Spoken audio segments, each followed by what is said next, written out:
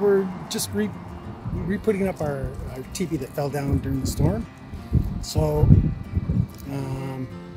so Chris reached out to the YES program that's going on at the college right now in Swan Lake, I think, to see if any of the students wanted to come by and help out.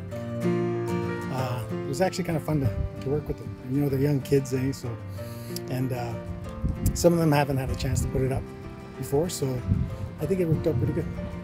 That's how our teachings are passed down, right, from one generation to the next. And so that having that connection with the two, age groups is very important. The most important part is the tripod, right? The three poles that kind of hold everything up, right? So those three, putting them together, you're weaving the rope in and out, and then tighten it tight, and then when you get it up, it gives the base for the rest of the poles, and then the other poles just kind of lay beside those ones, right?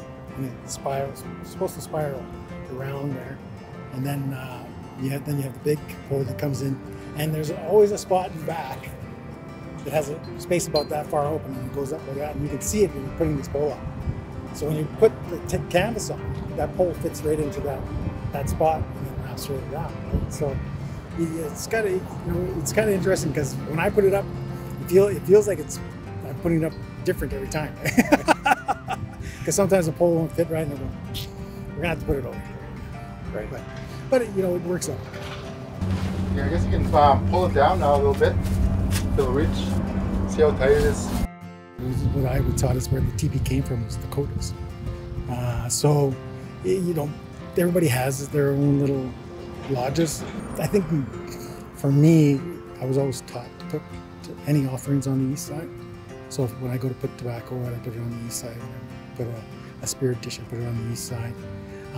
And this door on the east side kind of faces the grandfathers in the east, right? So, and plus the wind comes from the west most of the times.